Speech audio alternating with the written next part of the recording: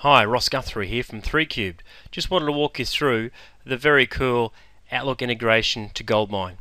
So here we actually have Outlook 2013, as you can see. It's set up to be linked to GoldMine. The very amazing thing it starts with and hits you straight away is this GoldMine integration panel here. It gives you so much information about GoldMine for each of the emails you actually select. So here we have an email that I've actually highlighted, which is Tanya Wood. And I can see a lot of information directly from within GoldMine. So I can see Total Food Tech is the business that Tanya actually works with. I can see some of the address details. I can see information about that they actually have, what type of support programs they have, how much prepaid time they have remaining, her email address, phone numbers, etc. Really cool information. Further, I can actually click on that hyperlink, and actually will take me directly to GoldMine, which is even better. So from here I actually see information around her record. If I go back to Outlook, a great way of jumping between the two. So the strategy with how these two systems work is that GoldMine is your contact database. All your contacts, you actually grab the email address and details from within GoldMine. GoldMine is your master customer database. Outlook, however, is your main email database.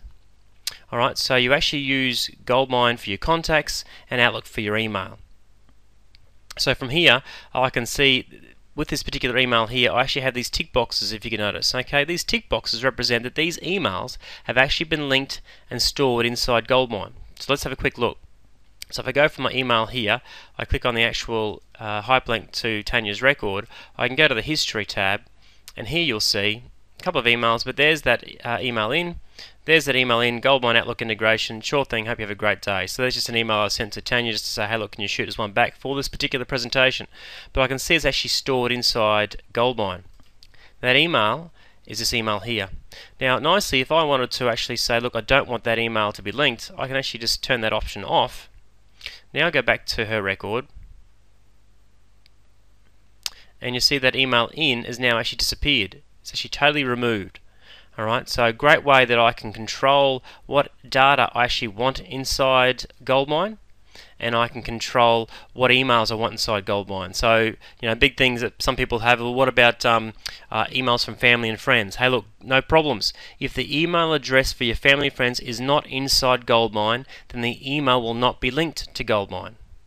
Alright, very simple. And if it's an important email from an accountant or solicitor or from your manager, etc., that you do not want to be linked inside GoldMine, then no problems. You just turn off the link off.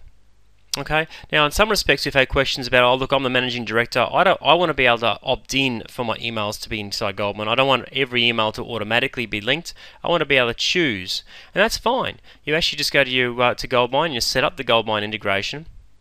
Go to options, and here you can choose whether you want to enable the auto linking or not.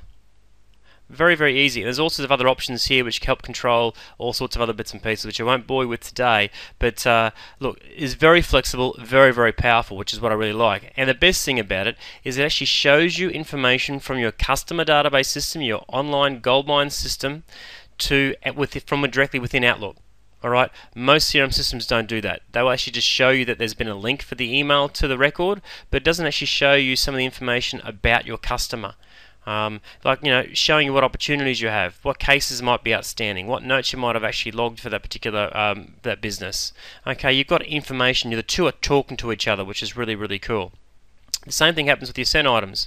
So if you go to sent items, you can actually see that we actually have sent items actually being sent, and they're actually being linked as well. So another great way of being able to display that information. As emails are coming in, this particular one here, it's automatically linked again, and it's linked to actually a companion link, which has been great and saves me having to link it each time. Okay, another nice thing, if I should give myself a little bit more room, we see we've added this column here. This column is actually showing me that it was actually Total Food Tech, which actually has that data. So let me see if I make this a little bigger. Oops. So there's the actual business name. So show me actually who's actually been linked into what business this email has actually been linked to.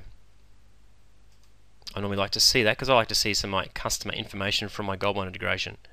Further, there's also other bits and pieces around integrating your calendar between the two, so you can actually use Outlook as your primary calendar, but still add the appointments directly inside GoldMine as well. I won't go through that today. The main focus here is the actual email integration, and you can see how quickly and easy it is. As I say, when you're sending emails, The nice thing here, bring up the email integration. It's saying link to, use the auto linking settings, which is great. I can link the email to a new case, opportunity, or project, and I can also use a template.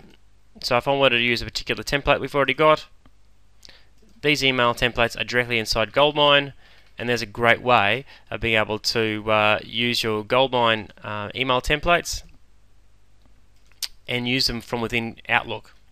Okay, you can't do that in Outlook. Outlook's so much harder to do that. Here, I can actually bring up the details unless you find Tanya's address record. The other question people have is, yeah, that's all good, but I've got the frustration where I've got my contacts in GoldMine. Do I have to now turn around and enter my email addresses and names inside Outlook so I can actually have access to the two? The answer is no. Okay, what we do is within Outlook we actually add the GoldMine address book inside Outlook. What that means is that any contacts you add to GoldMine will therefore be available inside Outlook.